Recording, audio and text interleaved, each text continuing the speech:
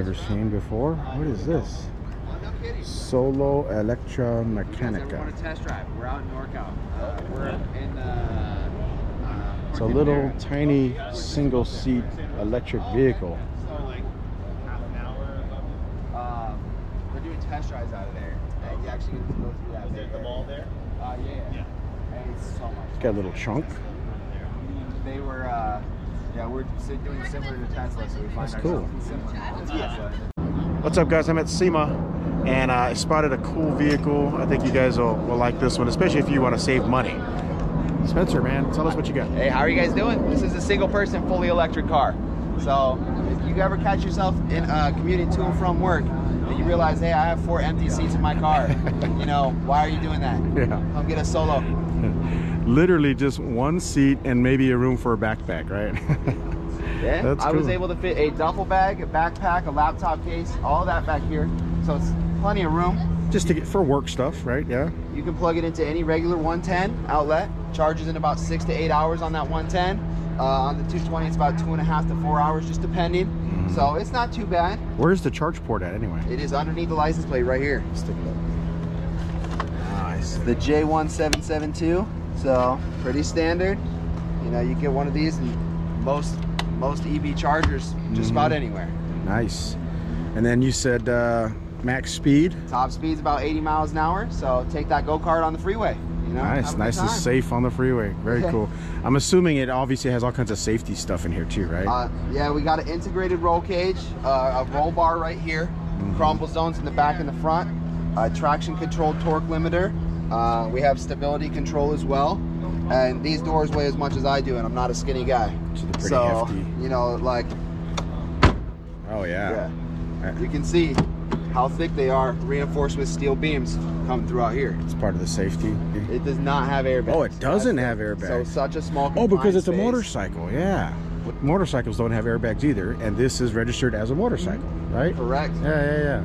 So it keeps that registration dirt cheap, that insurance dirt cheap, and because we know it's going to be a secondary vehicle. It's going to be that cool factor. It's going to be that commute to work, you know, whatever you want to do with it. We know you're still going to have that primary vehicle, so why make it just as expensive to own this as that? That's why it's $18,500. Registers and insures as a motorcycle. That's cool. That's the biggest selling point right there, guys. 18,000 bucks. That's pretty good. You don't have to spend, you know, 50, 60, 70,000 on a Tesla. That's cool, man. Still drive that electric car, do the environment some good. Cool. And where are you guys out of? We're out of British Columbia, Vancouver, Canada. Oh, it's a Canadian car, right on. We are actually moving headquarters down to Mesa, Arizona, and we're going to be producing and manufacturing out of Mesa as well. Out of Mesa, cool. So it's American made. Very cool. Right on. So let's end this with a website if you guys want to learn more. Hey, allnewsolo.com, guys. All right, so I saw this outside the West Hall, and they got a couple more models here. This is cool. This is called the Solo 02 by Electra Meccanica. But this is cool. This is the convertible one, man. This is like the sporty little, you know, sunny California version, man. That is nice. Yeah, I think they said there was like a 100-mile range. It's basically like a motorcycle. It's actually registered as a motorcycle. That's cool. He's got Recaro seats in there. That's nice. I totally drive this thing, man. It's electric with a 100-mile range, 2-hour fast charge. That's cool.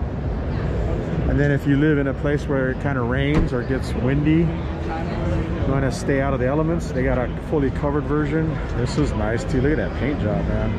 This is called the Crosodon. There's the name right there, Crosodon. So you can put your backpack, your Uber Eats if you're a delivery person. You can do all kinds of stuff with this. Go to school, go to work. That is cool. All electric, again, 100-mile range. Charge it off your wall in about 6 or 7 hours, or charge it off of 220 in about 2 or 3 hours. That is cool. I like it. And it only costs 18,000 bucks. Not everybody needs a 4-door vehicle to go to work. Sometimes a single seat electric vehicle is all you need. Parking must be easy with this thing too. That's cool.